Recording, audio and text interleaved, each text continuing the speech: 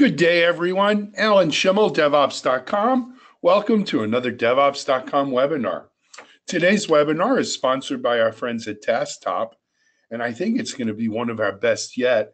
It's actually a look back on 2017 DevOps Enterprise favorites culled from the DevOps Enterprise Summit run by Gene Kim and IT Revolution, or does as many of us call it. And we're going to get a really good look at both Gene and Dr. Mick Kersten, co-founder and CEO of TaskTop. You know, what do they consider their favorites from this past year's DOES events? And maybe we'll even have a little news about upcoming DOES Europe in London in June. Before we get started, though, let me just quickly mention for those new to our webinars, we have our GoToWebinar control panel, which for most of you is in the top right-hand corner of your screen. You'll see a little question section there. Excuse me. And if you click the arrow to make it face downwards, it'll expand. And you can see you could ask questions in there. And this is really important for this webinar because unfortunately, we're probably going to take up the full hour with Gene and Mick's presentation. However, they were kind enough to ask if we can get the questions in written format here. We will submit them to both the TaskTop and IT Revolution team, and we'll try to get you answers, right? We respect your time and appreciate everyone joining in with us. So don't be afraid, don't be shy, ask questions in real time. They'll be queued, and we'll do our best to get to them after. If we do have time, we'll do them right on air. But if not, we'll have a record of them. We'll do our best to get to them. With that being said, if you have any technical issues, perhaps the slides aren't rolling or what have you, you can, we do have engineers standing by. If you go to the chat section of your control panel and type in, if you're able to, type in your particular problem, we'll do our best to rectify that and get you running with a smooth webinar experience. So that should take care of that. Let me answer one other question that's always asked, and that is this being recorded? Will the slides be available? Yes and yes, this is being recorded. It will be available via DevOps.com and TaskTop, and the slide deck will be available, enhanced with updated links to many of the presentations that Mick and Gene are going to be talking about. So with that being said, let's move on. As I said, our panel today really needs no introduction. First of all, returning is Dr. Mick Kersten. Nick is the co-founder and CEO of TaskTop. Always a pleasure to have on our webinars, knowledgeable. Mick, welcome. Thank you, Alan. Great to be here. Thank you. And then secondly is my friend, actually the person who got me into DevOps many years ago, Gene Kim, author, researcher, founder of IT Revolution, and all-around DevOps kind of guy. Gene, welcome. Hey, great to be here again, Alan. Happy New Year. You too. Happy New Year to everyone out there. Guys, I already took up 3 minutes. We don't have 3 minutes to waste. Take it away. I'm sitting back and looking forward to this one. Awesome. Yeah, the purpose of this webinar is actually to share some of our favorite talks from DevOps Enterprise. And so just a brief introduction on DevOps Enterprise. We're going to the fourth year, going into the fifth year now. And so it was really originally conceived as a conference for technology leaders who are transforming how technology work is done in large, complex organizations. So showing that DevOps is not just for the unicorns, but for the horses. So in the early years, there were no unicorns allowed. It was really just people from large, complex organizations that have been around for decades or even centuries. And the primary type of talks that are given there are experience reports. Very specifically, we had each person give a 30-minute presentation in this format. Tell me about the industry you compete in. Tell us about your organization. What was the business problem that you set out to solve? Where did you start and why? What did you do? What were the outcomes? What problems still remain? And over the years, we've built up over 200 and now probably 40 case studies of large complex organizations transforming, including some of the largest brands and most recognized brands in almost every industry vertical. And Mick, you and I have had so many conversations about the journeys that these technology leaders are undergoing. And it's been just for me, it's just been such a privilege to help chronicle these journeys. Any thoughts on that, Mick? Yes, Gene, I think for me, the really big thing, and for those of you who haven't attended the conference, for me, the first conference, the first one I attended was, it was, just a big phase shift, because I'd been attending almost every industry conference that I knew of in the agile, lean sort of space, around software delivery, every vendor conference with all the partners that stuff has. And it was walking to that room and again hearing that conversation shift from here's how everything worked beautifully in our internet scale business, if for this unicorn or that unicorn or this brand new startup with 30 staff, into how things actually work at scale in the enterprise, was so much more closely aligned to what our customers are dealing with, where the actual real interesting problems with DevOps, with scaling software delivery lie. So I always recommend this as the #1 show for basically everyone I talk to go to. And for me personally, it's the highest learning moment usually of the year, both San Francisco and London, both in terms of what we see on stage, and then Gene and I get to try to process that after, because we're continuing learning even after the show, even through these conversations, and of course the conversations that happen there. So I hope to see even more of you who are tuning into this attending the next one, because there's nothing like being immersed in all of this sharing and learning. So awesome. And so we have put together our favorite, if we have time for it, the top 10 presentation we've chosen from DevOps Enterprise San Francisco. That was just 2 months ago. So Mick, I believe you are up first. Yeah, and so for me, I think that there was so much great content. It's always hard to pick the favorite ones, but what I've done here, and I think what Gene's done here as well, is just pick some of the ones that shifted our thinking the most. And this is one from Barclays, from Jonathan Smart, who's the head of development there, who gave a general session that was just fascinating. So I'll try to highlight a few of the key points here, and really why it's a little bit different, why it caused me to think differently, and why I think it should cause some of those organizations who are doing something similar to what Barclays did to think a little bit differently. So for Barclays, this was a presentation that's about how you get these benefits that, again, you'll hear digital natives, you'll hear startups getting in the small, but how you do that at Barclays scale, how you do that at organizations that have been around for over 100 years. Jonathan Smart pointed out, I think, that Barclays has been around as long as basically as currency has been around. That's why I created in the year 1690. Predating. Yes, exactly. Currency. Yet at the same rate, we all know that these organizations have to go through these transformations, and they have to. Sorry, one more data point. So they have about 30,000 engineers, broadly defined as dev, QA, operations, security. So just Barclays scale means tens of thousands of engineers. Yeah, exactly. And this is I think where the points where we see things get very interesting with these modernizations efforts, these digital transformation efforts, whatever you call them, these DevOps transformation efforts, and how you actually get those benefits that you see, but with the control that you need in a regulated industry, in a safety critical industry, again, at these, but also at these kinds of scales. And so I think that the really big, shift that John Smart challenged the audience with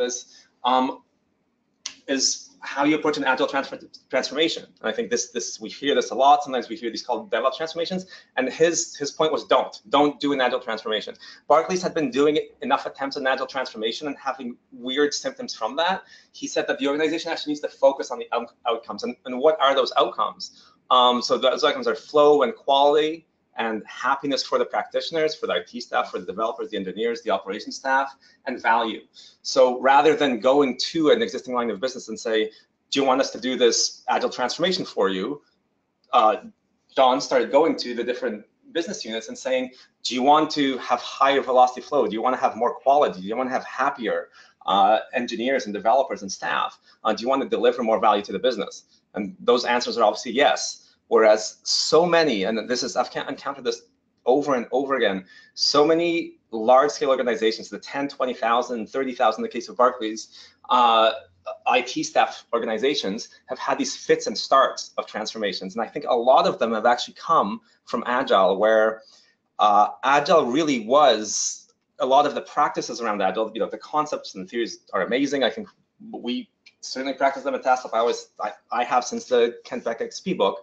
But the way that you scale those was never sufficiently specified. I think what organizations are noticing is that what's happened with DevOps is that there's a kernel there that starts working. Once you start automating your continuous integration, your continuous delivery, look at your end-to-end delivery pipeline, something starts working. It becomes exercise how to scale that. But the reality is that a lot of organizations have been burned by some kind of failed agile transformation and not quite understood why. And the concepts of either just scaled agile framework either came too late or were too complex or something, even though there's some great concepts there. So I think the shift here is just focus on the outcomes, focus on end-to-end flow through your value stream, rather than, again, saying, okay, we're going to just do everything differently right now, and everyone's going to have, the entire business is going to have to learn what epics are.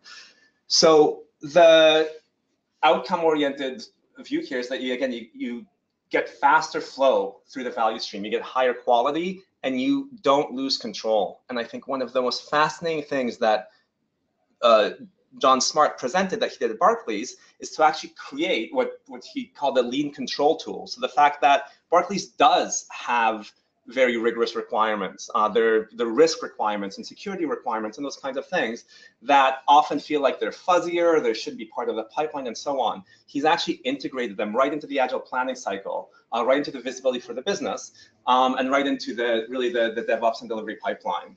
So you can see that value. He's actually integrated the happiness. This one was near and dear to me. And we know that when you look at really large scale value streams with hundreds of teams, the actual productivity, the flow through those value streams has to do with how happy the people are doing the work. That's why organizations like TaskTop, that's why the good companies out there do things like measuring employee net promoter score, because we know that happier developers that don't have to do all this tedious or manual work, developers that actually get to see their code shipping on a daily basis, or at least a weekly basis, are actually much happier and feeling their impact than those that have to wait for 6 weeks to get a license and then another 2 months to get a staging.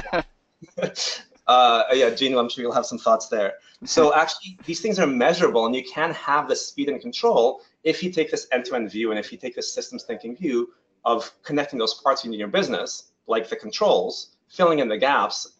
What's amazing is that Barclays actually created their lean control tool, and they had to connect that to their older school project management as well as their newer school agile systems, and then of course connected all of that to the delivery pipeline. That's what delivers the value. So I actually think this shift, especially for the leaders who are struggling with fits and starts of these agile transformations, this shift to results is a great one.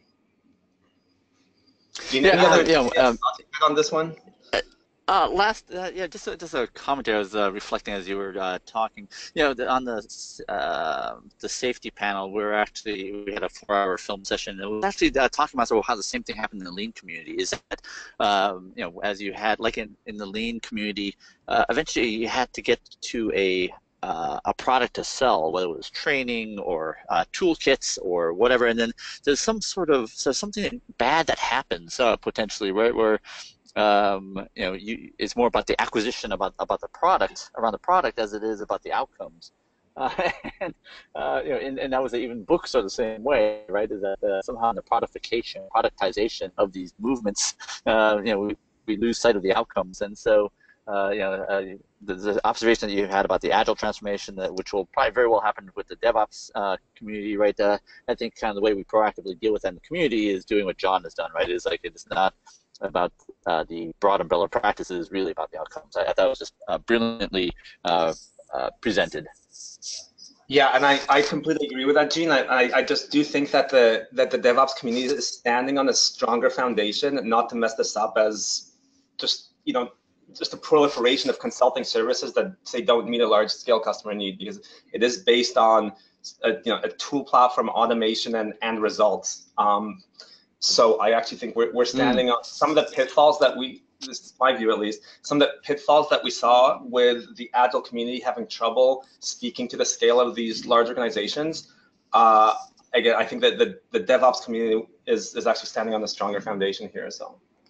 And I think we're very acutely aware of the cargo culting risk. So yeah, absolutely. Should we go on to the next? Okay, perfect. The next one is, and like Mick, I'll preface this by saying these are not in rank order. These are just the top 10s of the broad population. These are the 10 that we chose to present because it's so thought-provoking.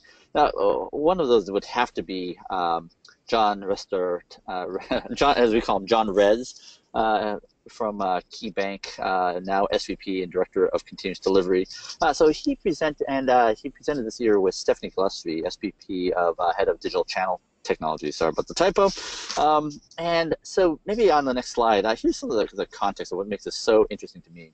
So John Rez attended DevOps Enterprise in 2015, and he left saying, this is something that we must do at Key. And then he submitted a talk, and we accepted in 2016, and it was just astounding. The 2016 gist of the presentation was that there was this customer impacting outage where basically all the consumer banking properties went down for a day. And he essentially responded to that by proposing that there must be there was an urgent need to modernize the technology platform that Key was residing upon, and one of the and so he came back in 2016 to actually present that story. And one of the things I just loved about it was he put together this amazing diagram just showing whenever a consumer had to log in to the bank, there's something like 230 network connections that had to be made, often ping-ponging between data centers, and just showing how what was actually built originally for redundancy has actually magnified the risk of outages.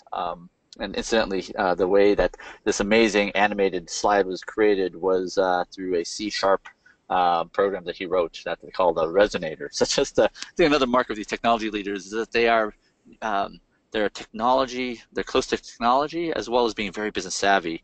So what was interesting is that in 2016 he presented about how they moved the entire consumer online banking properties into Docker containers, running it in Kubernetes on OpenShift, and radically transforming how the deployment model, the automation model at KeyBank. This last year we asked him to present with his partner in crime, Stephanie Gillespie.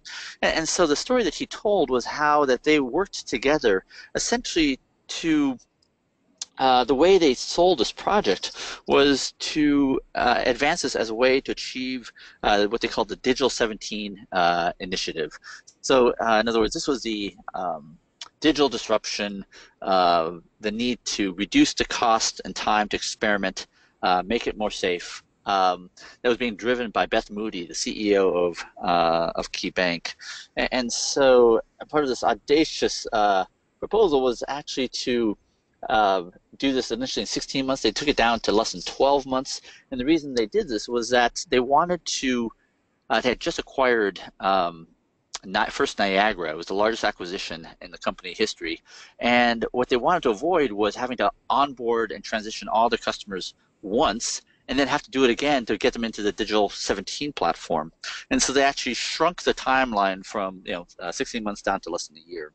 And so this is I just love it because what sounds very injudicious in terms of reducing the timeline was actually something that was, I think, incredibly savvy and creating incredible business value. So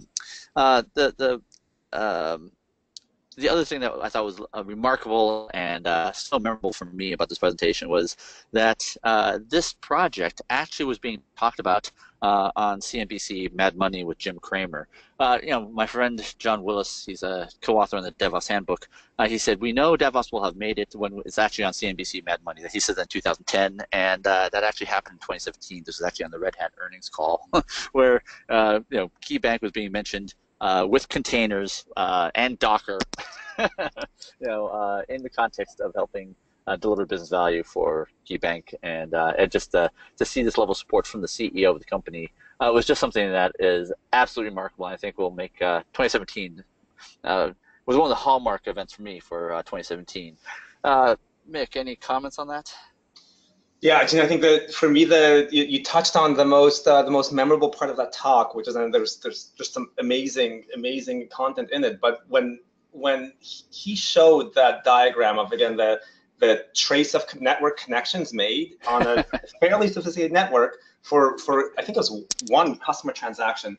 It was just mind blowing, and just it made me. And again, the fact that he was able to generate this, how he did it, like, writing this code himself.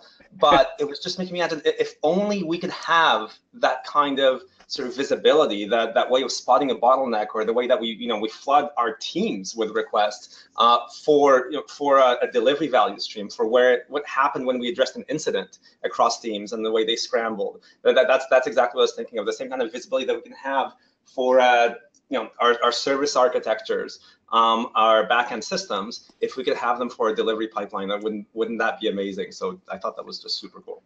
And yeah, it's funny because what was so remarkable about that in the network transactions, and equally true for the flow of work in a software delivery value stream, is that no silo sees the problem, right? There's like they see the tickets come in and out, they get closed, no problem. But when you zoom out far enough, it becomes evident that something terrible is actually happening. That's introducing tremendous risk to the business. That was exactly it. Is that if you imagine yourself as being the admin for one of those servers or one of those parts of the app portfolio, you would not see the problem. It's exactly the same. No problem, but you see that there's no way we can scale transaction processing if this is what it looks like.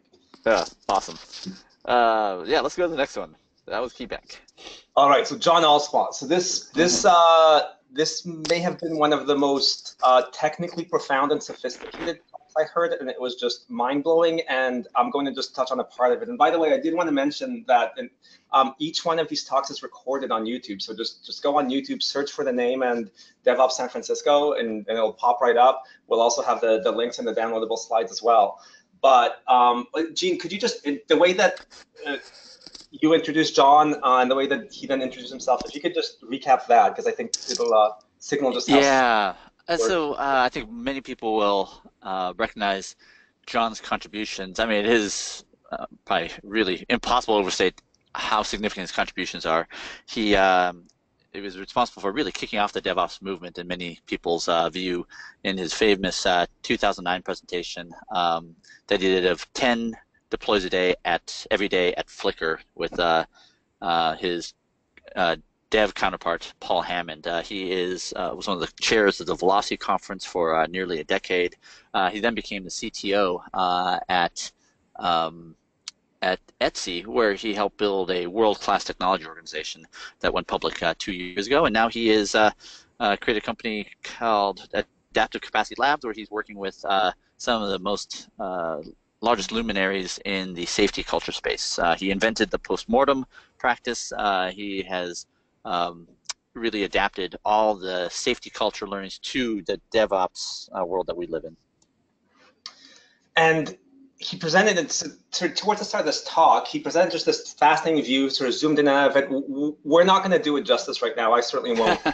You should, if you're interested by anything that we say here, you should watch this talk, because John's got such a profound understanding of how these large-scale and complicated and complex, and I'm sure for some it's chaotic systems work.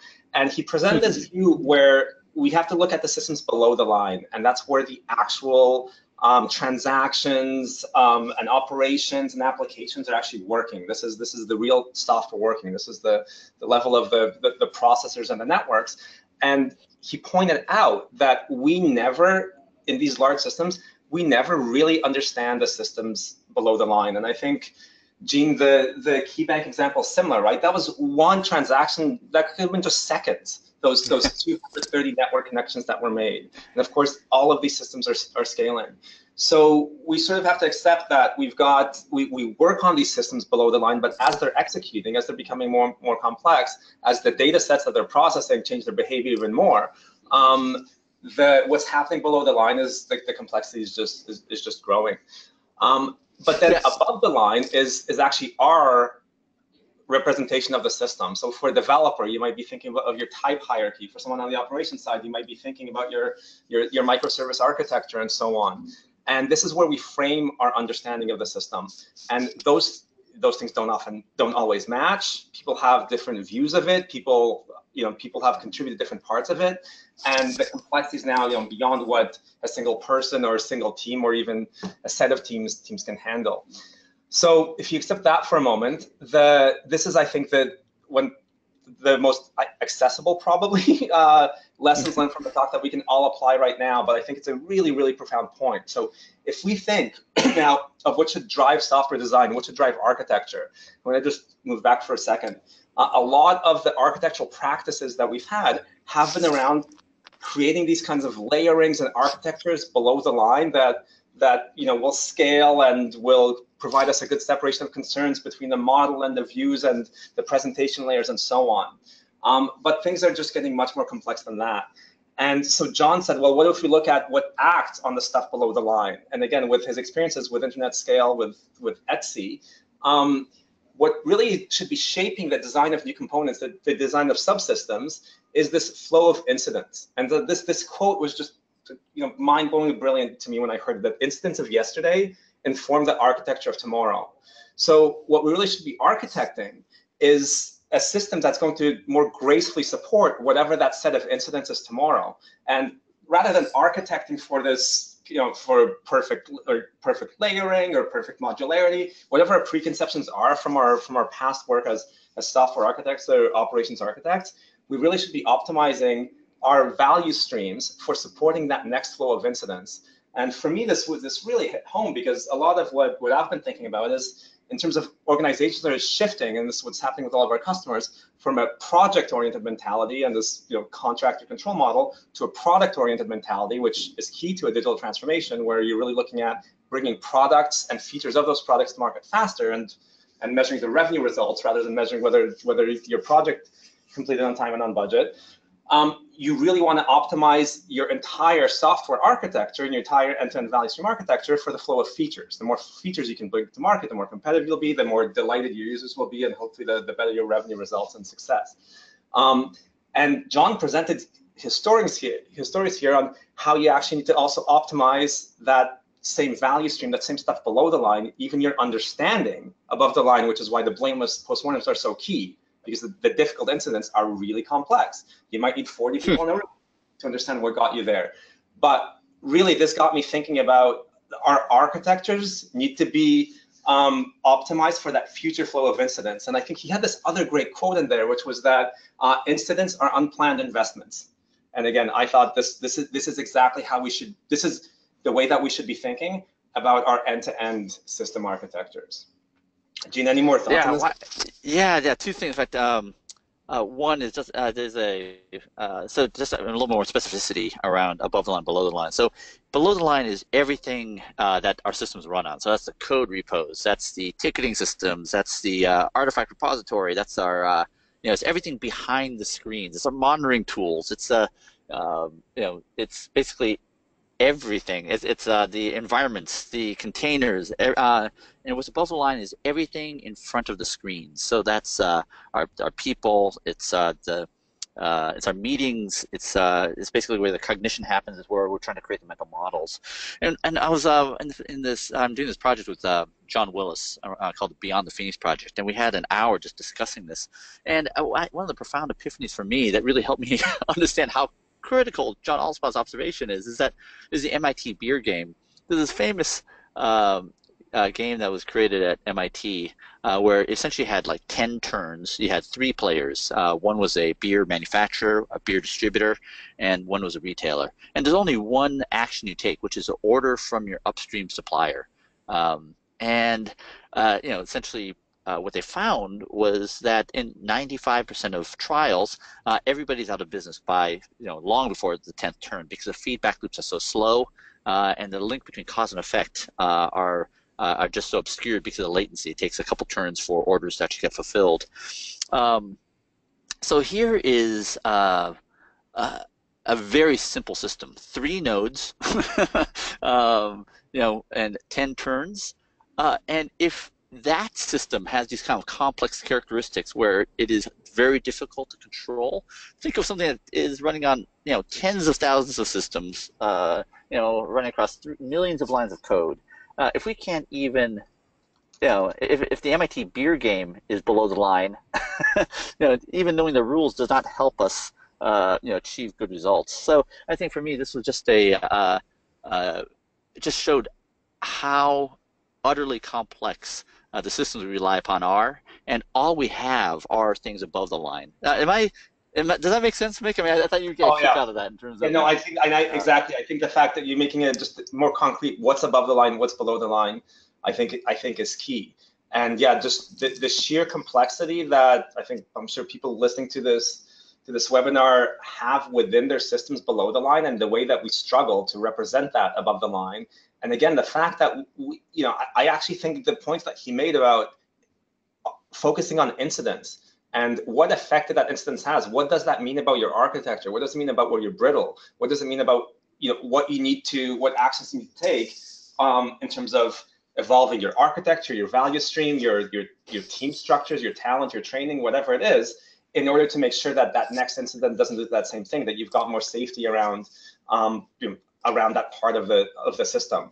They're complex enough right now that thinking about it actually in terms of what's going to happen to them, rather than architecting them ahead of time for every possible scenario for these complex systems is going to be the better approach. So, Mick, by the way, for people who are listening, Mick is one of my favorite people to talk to as we sort of synthesize these big ideas. There's two things that I loved about the MIT beer game studies. One is CEOs of Fortune 50 companies perform no better than high school students. In other words, supply chain knowledge, and business knowledge does not actually help performance. Secondly, in almost every trial, when they interview people, as everyone's gone out of business, people react with anger. They're like, someone that I'm playing with does not understand the rules. They cannot understand that this is the only way to rationalize the poor results.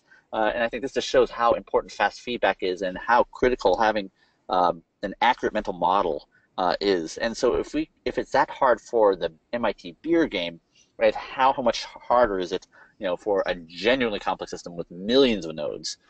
So love that you chose this one, Nick. Yeah, I just want to throw one more thing at that, because I think John has a very good sense for the cultural aspects of this as well. We've talked about mostly the technology, but above and below the line. But these problems are complex enough. We have our own biases in terms of how we see things above the line, and just the way that John Allspaw taught the industry around putting in place blameless postmortems so that you actually get to the root causes and a shared understanding, because you'll need a shared one. It's too complex for one person to understand now, of what's happening below the line, what that incident caused, I think is key. So another, I think, key practice, key takeaway from this is dig into what John's done on postmortems. Look at putting in place these blameless postmortems for your organization, because it's just too complex at this stage to not do that. Awesome. Let's see here. The next one is okay. So this was there was a panel that I ran on the third day that was probably one of the most rewarding professional experiences of my life. Before that, we actually did a 4-hour film session of these three gentlemen. So one is Dr. Sidney Dekker, who tremendously influenced the work of John Allspaw. So he wrote many books, including a book called Just Culture, Drift into Failure. He's a professor at Queensland University, at University of Brisbane. He is credited for really help create the first making the work of Dr. David Woods at Ohio State University understandable. And this was actually what got John Allspaw into safety culture. The second person is Dr. Stephen Spear. I consider him to be a mentor of mine. He wrote, he's an adjunct lecturer at MIT. He did his PhD on the Toyota production system. He actually, as part of his PhD dissertation, worked on the plant floor of a tier 1 Toyota supplier for 6 months. And he wrote a book called The High Velocity Edge. And Mick, one of my favorite parts of the book is actually the foreword that was written by Clay Christensen, who wrote The Innovator's Dilemma. And part of it, he said, is that Dr. Spear's work may be the most significant work to come out of the Harvard Business School. That's probably the most amazing forewords ever written. And the third one is Dr. Richard Cook. He wrote a chapter in the web operations book that John Allspaw had put together in 2010. And he wrote a chapter called Why Complex Systems Fail, and essentially bridging the world of safety culture directly into the DevOps domain and around internet operations. And he's not a PhD, he's actually a practicing physician. He's an anesthesiologist. And so the goal of this panel, the panel was essentially the summarized output of the 4 hours we had in the morning to explore the commonalities between lean and safety culture, and explore places of genuine divergence.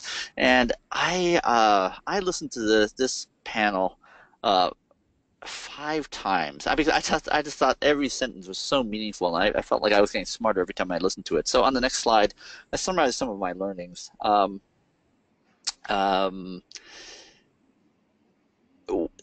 So I think there is this.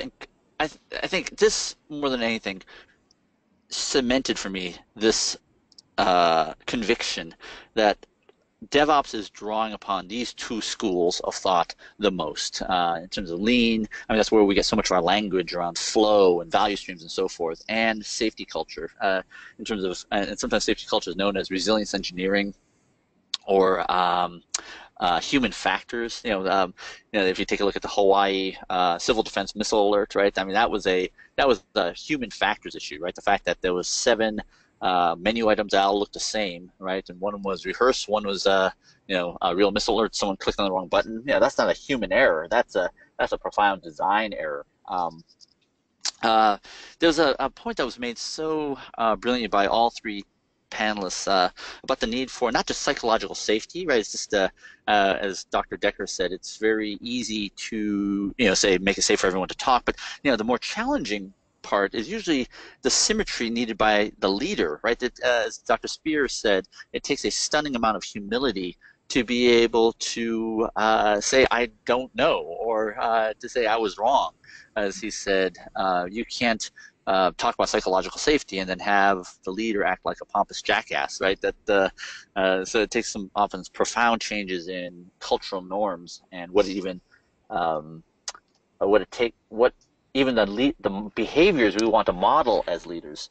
There was a great discussion about the investigation into the high-profile accidents in the South Pacific in the U.S. Navy. I think there's been 3 or 4 collisions between U.S. warships and civilian ships, resulting in loss of life, horrendous loss of both in casualties and property damage, etc. And there was a phrase that Dr. Spears said about is like how we talk about near misses, right? We know that we have to talk about not just the accidents, but all the times when we didn't have an accident, specifically the near misses. And do we talk about it? We can talk about it in one of 2 ways. One is, through the lens of heroism. In other words, yes, we were in danger, but thanks to bravery and good decisions, we avoided the accident.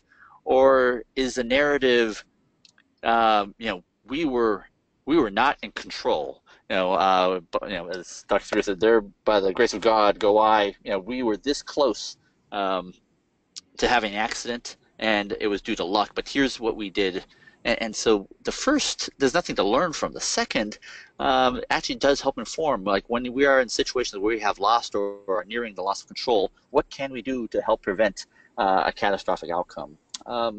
So I thought that was just an incredible way to frame, I think, what we need out of these bodies of knowledge. And the third that was very memorable to me is came from Dr. Cook in terms of like the ethics of DevOps.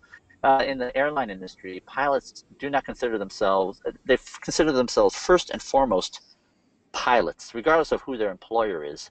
And they just happen to be working at a specific airline at the time. And I love this notion, and I think maybe one of the new aspirations for this year is what can we do to help inform what the ethics of DevOps are.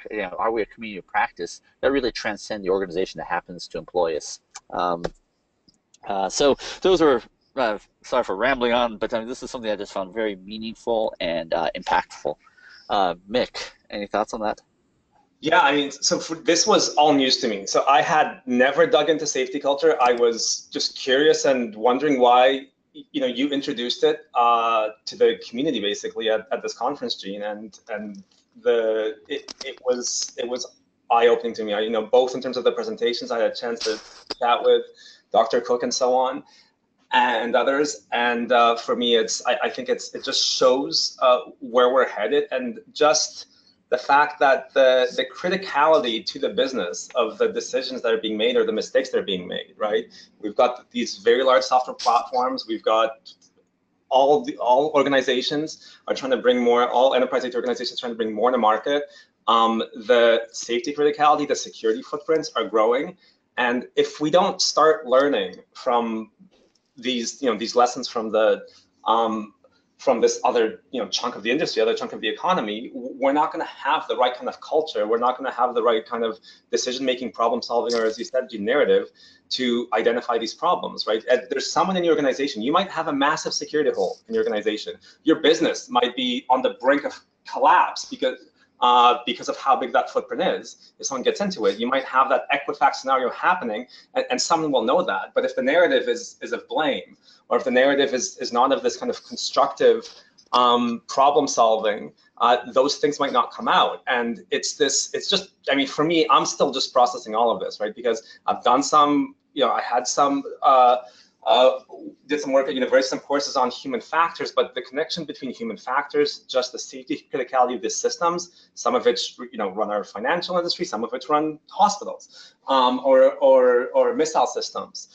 All of this is, I think, on the precipice of us needing to very, very quickly learn about what's worked in terms of safety culture and how we apply that. Because I think that the biggest thing for me there is really how it applies to the way that we manage software delivery and the kind of culture we need these examples that John Oswald's got, like of the blameless postmortems, that I think a lot of organizations out there going through the digital transformations have to shift into very, very quickly. So I think this is one I'm personally going to dig into and look forward to chatting with you more, Gene, because there's something very significant happening here that I feel I need to catch up on. So that's to summarize what I learned in the Beyond the Phoenix project, which is coming out in March.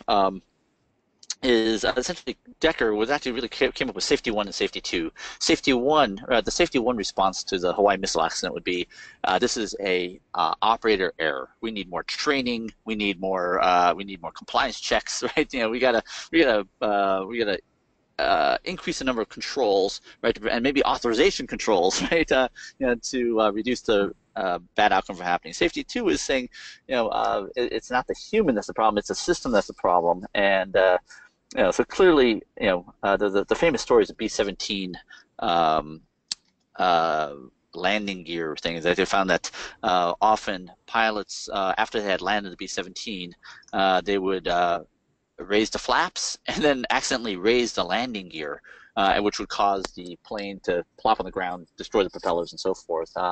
And so they found no matter how much training, how much they would weed out the pilots who are underperforming, the accidents kept on happening, and until some engineer discovered that the flap switch and the landing gear switch were right next to each other, and they were the same size and shape.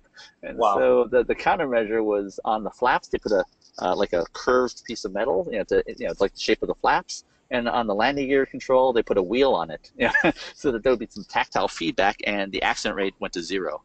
So, the modern treatment of this is interaction design, UX, and so forth. So, it was the first time I understood why they call it human factors as opposed to, resilience engineering or safety culture.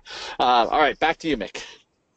Yeah, and I think as we go into the next talk, I think there's for me at the conference there was this common theme as well, right? Is there's the Deming quote of a bad system will beat a good person every time, and the degree to which these are complex systems are, the end-to-end delivery pipeline, which includes, I just always imagine that as the network of every single person, every single team, and how they're interconnected, and just basically the way that these systems get in the way of people doing work today, and either encourage mistakes or hide problems or so on, is just something we have to get past. And I think Chris Hill has got a great mind for this. So he's at Jaguar Land Rover, and he's been trying to put this kind of new connectivity, this new way of connecting sort of the end-to-end systems of software delivery into place at JLR.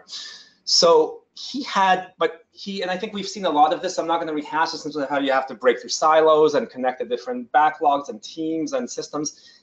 He did something that I just had not, I feel like I should have understood it before, but I didn't quite understand it till he was taking me through, till I saw his presentation. And so he drew, and we've all seen this different sort of value stream diagrams, or whether we look at them as tool chains or how teams are connected or layered and so on.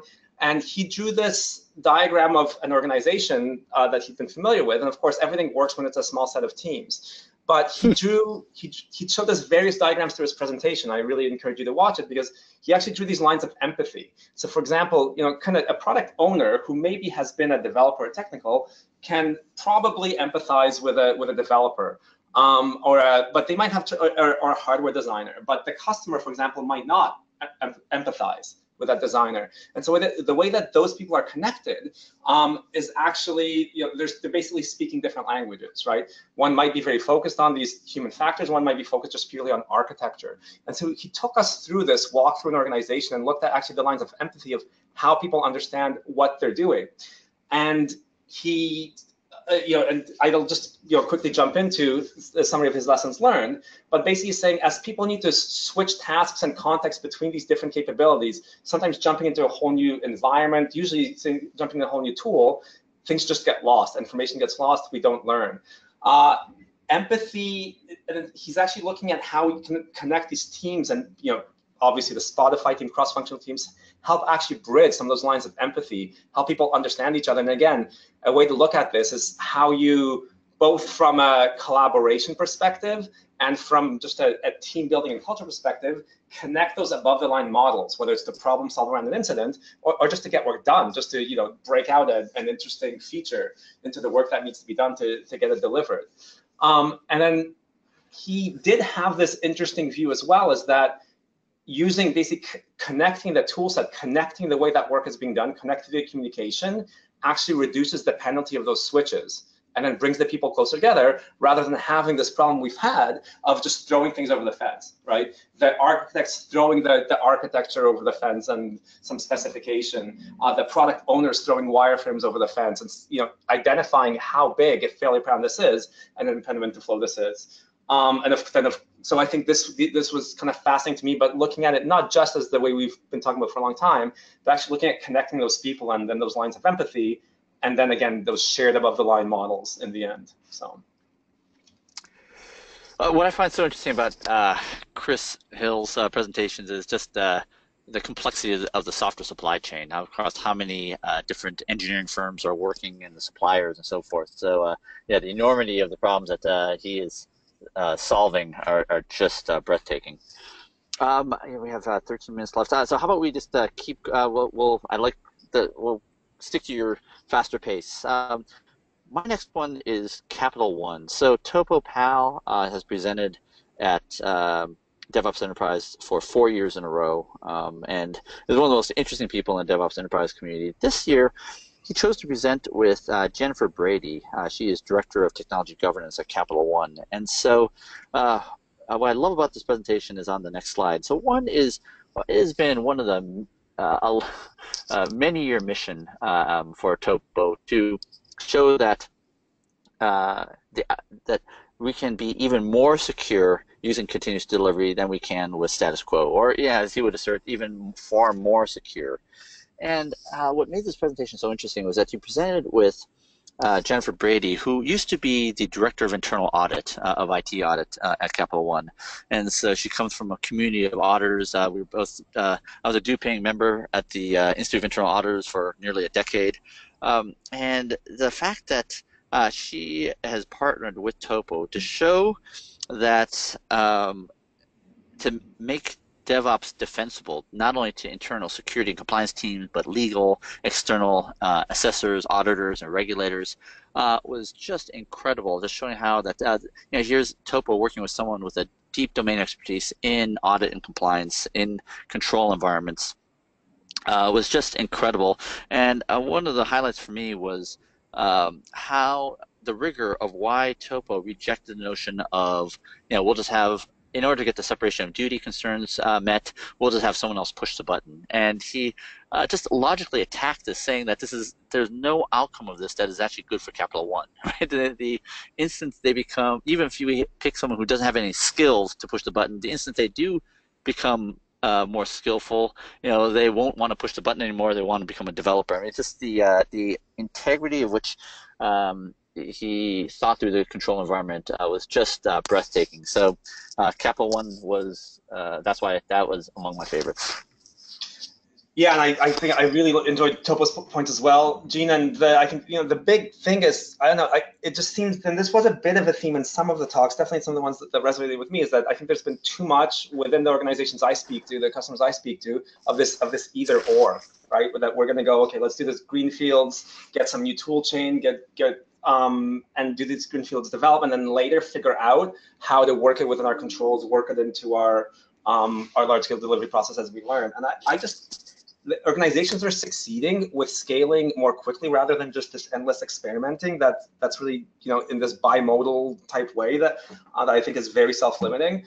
They're actually thinking about this up front, and it's even back to John Smart's talk, which is that you can have speed and control. You should architect your value streams with controls into it, and then I think Topo had some very interesting insights in terms of how you do that, and then this button push and roll not being an effective way of doing it. But I think that the thing that I've seen work, and this goes right back to open source projects, where it's not an either or of having traceability of your controls. You just build that in to your tool automation and value stream, and then you basically get both. I remember it was actually Tom Grant who told me way back that he did while he was at Forrester, he did an analysis of highly regulated industries, very traditional horses, and he found better throughput, because they had actually properly architected for their flow to make sure the controls didn't impede their flow, and that caused them to actually have a more mature agile deployment rather than a very ad hoc one. So I think this is the approach to take to build this right in. So awesome. 9 minutes. Let's accelerate. Dominica de Grandes. I think so. Dominica's got I read her book in the fall, and I think the Making Work Visible on IT Revolution Press. It's an amazing book. She took us through some of the ideas there that I want to highlight. She actually took us through a very personal perspective on internet presentation, because it's how we manage our own time, how we manage our own WIP. Whereas a lot of her work that I really encourage people to read is how to make work visible across the organization. But it's really interesting the way that her concepts actually scale from sort of personal time management to the team and then to the organization. So I think the amazing thing is that Dominica, I think there are a few sort of key concepts that I think that came out in this talk and that come out in her work, which is that we really need to look at end-to-end flow and to focus on flow time. Other things are important. So we've got cycle times important in terms of how quickly we're able to, development teams are able to get through user, from start to end on a user story. But really, Dominica's focusing on end-to-end flow time, which some call lead time. But she's had, I think, enough frustration with that debate. She's actually put this idea out there. We should look at flow time from when work starts to when it's done, not code complete to deploy, but completely end-to-end.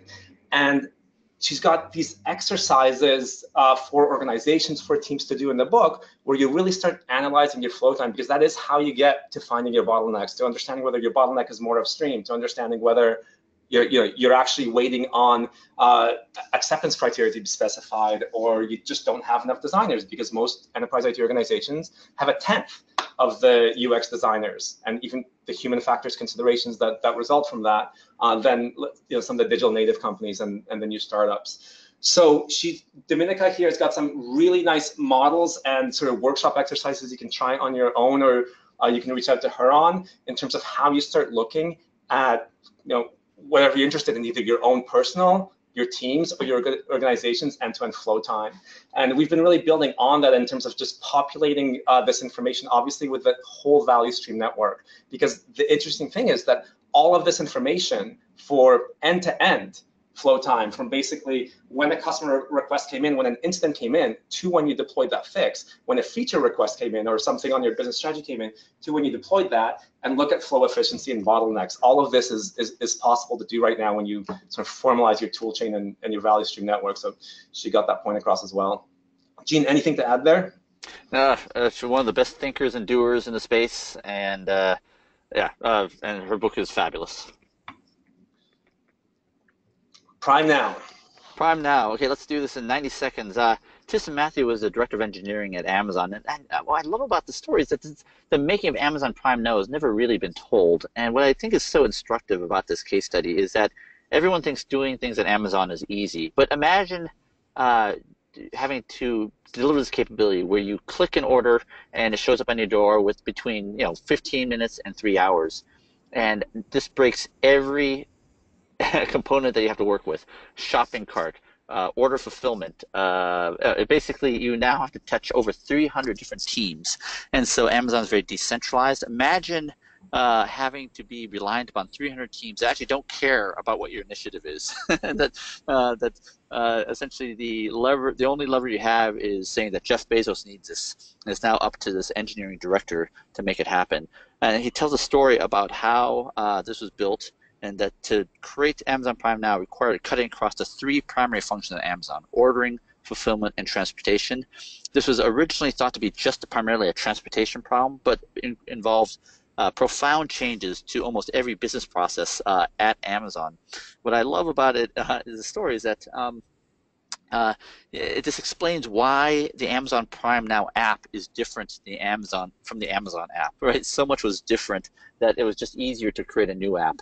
Uh, I think it also informs why we need something like Scaled Agile in organizations that, as you said, how to do this outside of a team is not well specified. And I think the Tristan Matthew one shows kind of what is required to make this happen. And there was certainly an architectural discussion about, like, what do you do when you're reliant upon 300 services and you have to wait an indefinite amount of time? How do you engineer your work so that you can actually model against something that despite the fact that you don't have what you need from those teams? I love this presentation. All right, and my 90 seconds now is Troy McGinnis. He had this. I just never had this view on things. I think what we're seeing is a bit more formalization and a bit more dovetailing of some of the, as you just touched on, Gene, the scaling agile concepts with the value stream. And so with Troy McGinnis, who's got some tremendous experience at just some amazing scaling delivery at some organizations like Skype, for example, he took us through a more formal view of some of what some of us think of as this fuzzy front end, but just the sheer amount of work and the sheer amount of that goes into prioritization, into specifying these requirements, and the kinds of ways of doing that in terms of getting an optimal decision for what work will be done. So he's come up with, I'm just going to flip through this really quickly, but he just has, if this is something that's of interest to you in terms of whether you adopt safe out of the box and using in terms of how you prioritize work and what work you do, or whether you use the, in his terms here, the HIPPO, the highest person, as the prioritization, these things can be extremely consequential in terms of what work gets done. And he's got this very nice framework. There's a link in the slide deck that's downloadable. But in terms of what kinds of decisions and how we make those decisions and how we formalize that kind of work. So, for example, we can have in the top left here low to medium impact of being wrong, of whether we need to do this feature, this security fix over that. Whether we can have high impact. And I think this was what was so interesting again about the safety, culture, and human factors aspects that came out in this DevOps Enterprise Summit. That was very new to me and interesting to me, is that business leaders routinely make decisions on what work should be prioritized that actually have this tremendously high impact of being wrong, where choosing can be fatal. It can cause a life, it can cause your business to falter, it can cause you to get Equifaxed.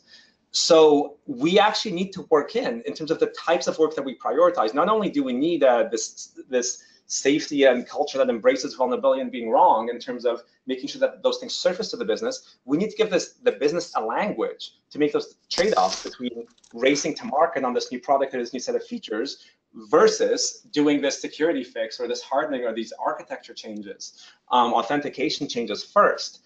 And Troy's actually got, I think, a very mature, to me, a very appealing framework for how you could frame the types of work that are being done in the pipeline by engineering into business decisions. And I think we're starting to see that because, again, these things are so consequential. We actually need to, I think, formalize that business language with the work that's being done in the delivery pipeline. Gene? Man, what a great segue, because certainly one of the most impactful presentations was the presentation that you did with Carmen Diardo at Nationwide. And this is almost the orthogonal axis. I think what's so interesting about the things that you're putting together in the volume stream architecture shows a way for us to express the conditions that we've all seen before. In other words, it's, in the presentation, you talk about the flow metrics, about how it informs engineering and business decisions, all in the quest for faster flow.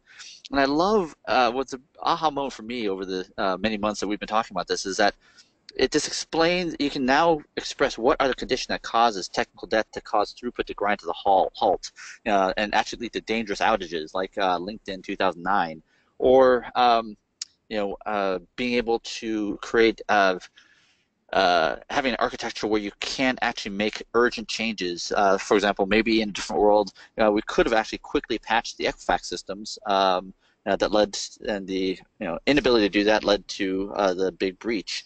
And it actually shows this virtual cycle we can get to if we can keep maximizing developer productivity and increasing flow, explaining the conditions that led to the birth of the automated testing culture at Google. So I think this is very complimentary to Troy McGinnis's talk about a decision-making framework and what should inform great architecture. So definitely phenomenal, exciting ideas coming out of the conference.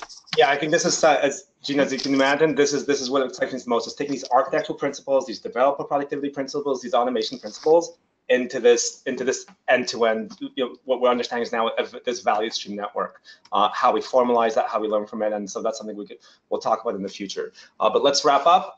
Gene, let us know where we should all be flying to next. Hey, DevOps Enterprise London is coming. This is the third year of the London conference on June 25th and 26th. The announcement just went out last night that blind bird pricing is open, so that's discounted because there are no scheduling details or some speaker details. But I can promise you it's going to be the best conference in London yet.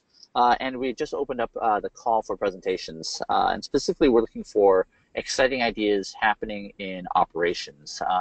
What does next generation operations look like, especially around immutability, functional programming, composition, composability, and so forth. And so stay tuned for a more expansive description of a track just dedicated to next generation operations. So with that, I'm going to turn it over to you and Alan. Thank you. Gene, I'm here. Gene, Mick, great. That was a great recap of some of the, I would say highlights, but they were all highlights. So that was a recap of 10 of the great presentations it does, but there's a lot more. I encourage people to check out the IT Revolution YouTube channel to get more. They've all been videoed and you can watch them there. You can also catch interviews of many of the speakers on our DevOps TV channel, including several with Mick. Gene, DevOps Enterprise Summit London is at O2 this year, which is, I think, like one of the largest auditoriums in Europe. Really should be a fantastic event if people listening can make it. To our friends at TaskTop, thank you so much for sponsoring today. Mick, as usual, a great job. I think we have a few more webinars coming up with you. We're looking forward to them. But we're going to call a wrap on this one. It's after the hour. Respect everyone's time. Thanks for joining us, everyone. This is Alan Schimmel for DevOps.com, and have a great day. Thanks, everyone. Thank you.